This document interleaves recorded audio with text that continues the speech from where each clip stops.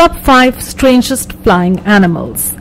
Plenty of animals fly. This is no surprise to anyone who actually comes from Earth. However, there are plenty of flying animals that are really gliding versions of other animals. Number 5. Flying frog.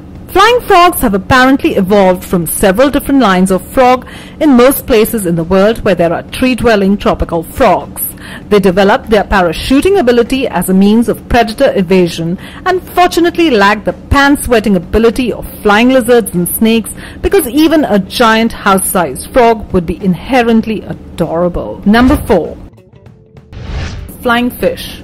Okay, no more jumping out of trees. These guys live in the ocean. While flying from one tree to another is impressive, leaping out of the ocean and gliding 160 feet is awesome. The record for a sustained glide by a flying fish is 1,300 feet at a speed of 42 miles per hour. They can fly up to 20 feet vertically into the air and sometimes accidentally strand themselves on ships.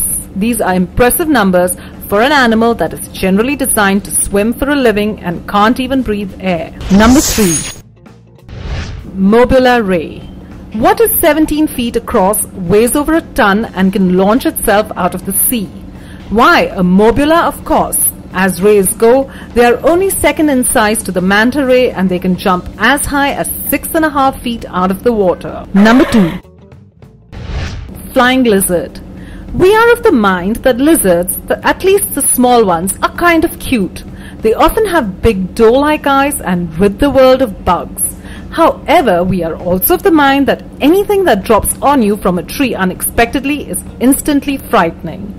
They have been known to glide as far as 195 feet while only losing 30 feet in height from the initial jump. Unlike the flying mammals, they don't have loose skin strung between their arms and legs for gliding, but rather extended ribs, which makes them about the only thing in nature to achieve a superpower. Number 1. Flying squid. To escape predators in the ocean, these flying squid will speed away by shooting a jet of water. They actually display behaviors that show they actively maintain their glide, meaning they may not be gliders at all and may actually be flying squids. They act very much like the flying fish, using their ability to evade predators and also wind up on ship decks. Scientists aren't exactly sure how they manage to launch themselves or maintain their flights, which adds a layer of mystery to the already weird fact that they are cephalopods that can take the air and glide.